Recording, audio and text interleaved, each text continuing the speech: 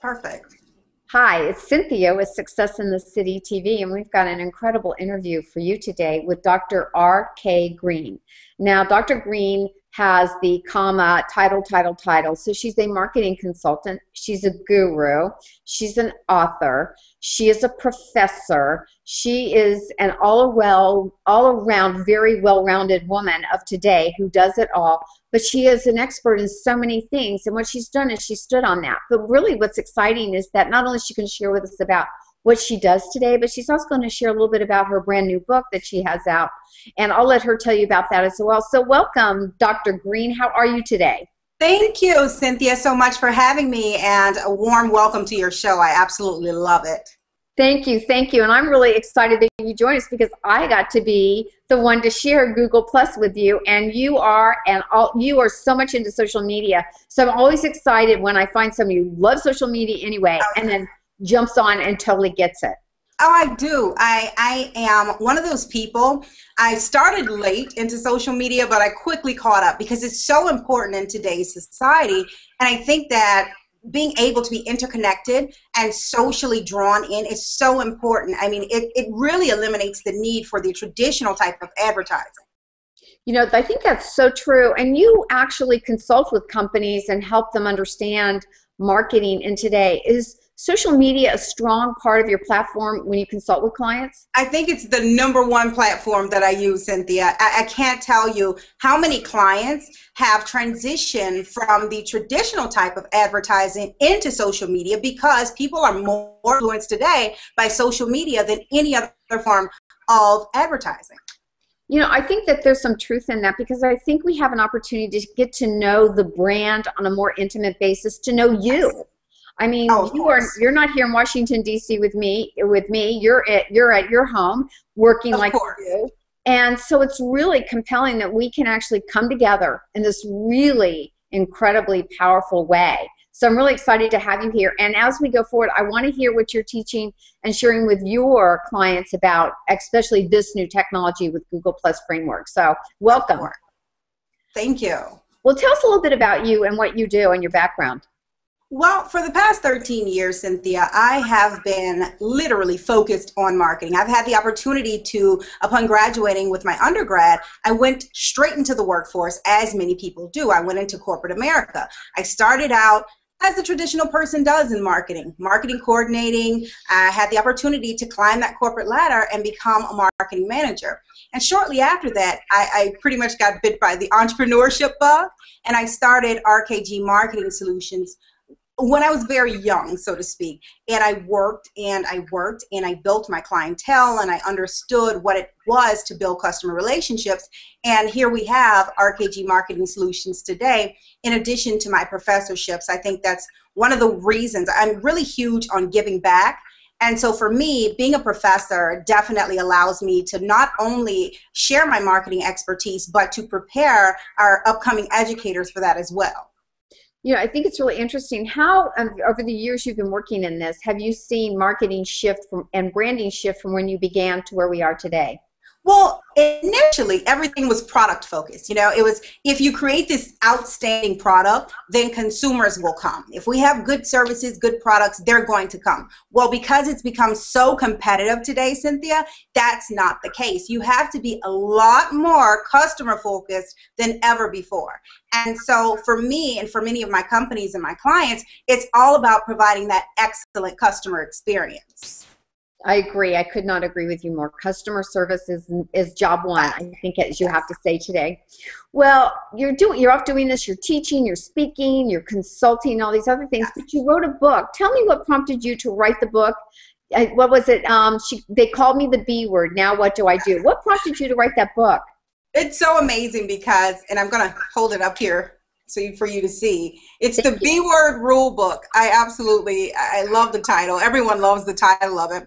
And the interesting thing about the book, when I finished my final degree, one of my instructors, he said, how are you going to make your impact? What is it that's really going to make your mark? And so for me, I thought about it, and I said, you know what? It would really be beneficial if we had a manual that talked about how to really go about setting those goals and really achieving those goals in your dreams in terms of entrepreneurship, but then also providing perspective from different women. I think it's so important to be skewed by just one person per se, but I wanted an array of perspectives. And so I came up with the idea of the whole B word rule book, because in today's society, if you think about it, how many of us have ever been called the B word as we climb that corporate ladder?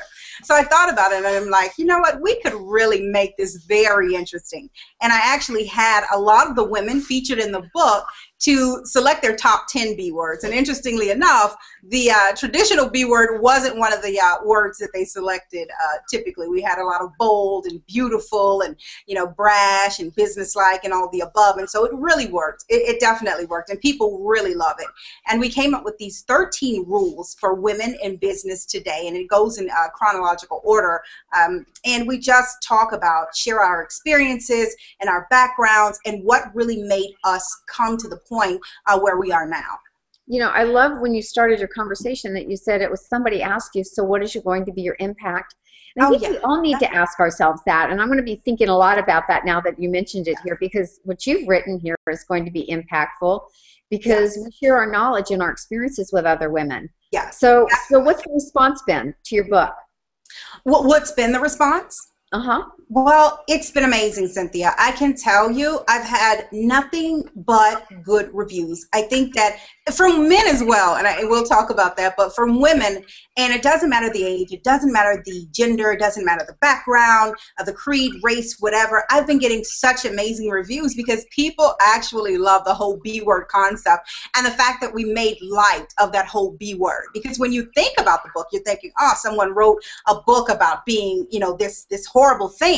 But it's so not about that. It's actually about empowering women and showing the diversity that exists today and how awesome we all can be, and how, you know, very bold that we all can be when we really put our minds towards something. So I can definitely say the response has been absolutely amazing and very well received by everyone. You know, it's really interesting because the conversation, especially in the industry I'm in, often comes up about men and women with the perception that men are holding them back. And what I say is that men have never held me back, and I don't think men hold women back. I think women's perceptions hold them back. Oh my gosh. I'm happy to hear that men are applauding what you've written here. Oh, of course. I have done various radio interviews and quite a few articles, and what I find is that a lot of the time, and I wrote this in the book, we typically limit ourselves because what we think other people may think. And so I tell them, stop thinking about what other people are thinking and do what it is you want to do. And that's just the bottom line. So I think, and as you said, a lot of the time it's what we perceive that men are doing. You know, but ultimately you're in control of your own situation, so take advantage. Absolutely. And I think if there's any message we want to leave women with today is you really are in charge of your destiny. There is everything, even more now than ever before, tools and opportunities for you to grow, to own your own life, to own your own business, to do what you want to do. And the only thing that will possibly hold you back is your belief that you are being held back. Would you not agree with that? Oh, I agree on 110%. And I always throw the 10% in, but I definitely agree with that because it's so much opportunity day, and it's so many things that we all can do. And the key is, and as I mentioned again in the book, it's all about finding out what you are good at. What is it that you can do that other people cannot do? What makes you different? And that's where you're really going to make your mark. I love it. I love it. So now let me ask you this. I know that you've got people now wanting you to speak, and you're going around the country talking about your book and your findings here. So how can people reach out to you, and what are you doing now that you've written this great book?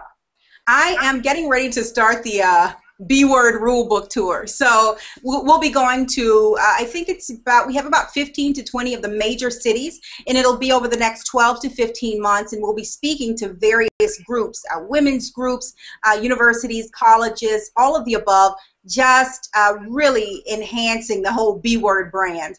And if people want to follow me or get in touch with me, all the above, they can always go to my website, which is www.drkgreen.com. And then we also have the official B word website, which is www.I'veBeenCalledTheBword, NowWhatDoIdo.com. Oh, I love it. I love it. Now, will you promise me that if you end up coming anywhere near Washington, D.C., you'll let us know so we can send out the word and let people come by and see you? You are definitely on my list, Cynthia. You're the first person on my list. I'm going to definitely make sure that when we come to D.C., you're first on my list. Excellent. I would just so love to see you, hear what you have to say, talk about the book, and continue our conversation. And I want to invite you to have you back on our show and talk a little bit about marketing today and what you're finding out there and what you're thinking about social media, what tools you're using, what you like. As you know, I'm a strong social media component. I love it. I'm just a geeky girl.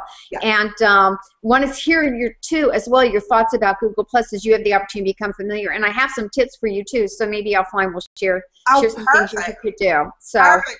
Yeah, I would love to be back on the show. And again, we can talk about all things marketing.